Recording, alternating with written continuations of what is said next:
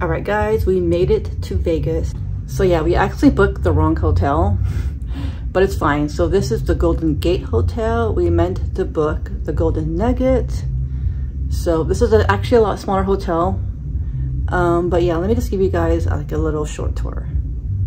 So room 222, you walk in, you can immediately see the bed. And usually my previous hotels, there's like usually a long hallway and then you see the bed.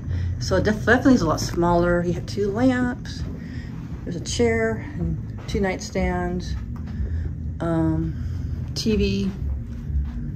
I don't really watch TV in hotel rooms, honestly.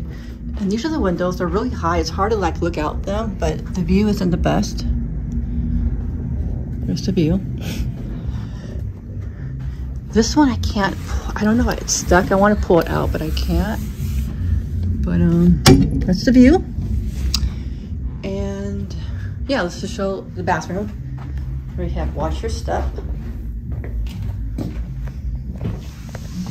And this is the shower. And then there's the bathroom. So a small bathroom. You know, it's small, but it's doable. It's just for one night. I actually think it's gonna be really quiet in here. Just have this feeling. Although there was a coworker, or there's some worker in the elevator that said that if we need a fan, let us know, let them know. So I don't even think there's any air conditioning in this room, which is kind of crazy for July, but yeah. Yeah, I think I'm gonna rest. We're gonna probably have the prime rib dinner tonight. There's somewhere in downtown. I'm actually really tired. It's actually 5 p.m. guys, and we're finally in my hotel room. I'm so tired. All right guys, I think I said in the last clip that there's no air conditioning, but I found the air conditioning. Let me show you.